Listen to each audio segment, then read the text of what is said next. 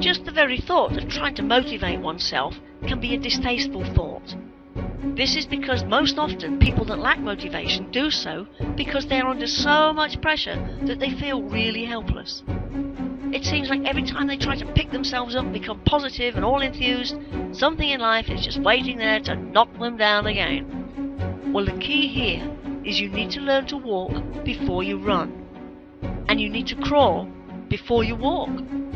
So start by developing tunnel vision. Just pick one small thing in your life to focus on right now.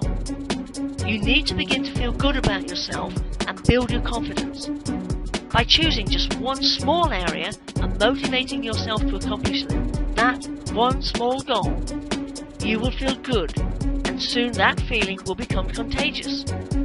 Half the problem with motivation is that people plunge themselves into the new me mode and simply try and take on too much too fast. Set yourself 5 very small goals. Then work through these goals one at a time. By the time you reach the end of the 5th, you have begun motivation the painless way. This is just the beginning.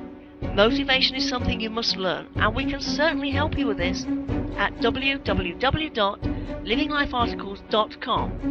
And for lots of motivation resources, be sure to check out www.livinglifearticles.org.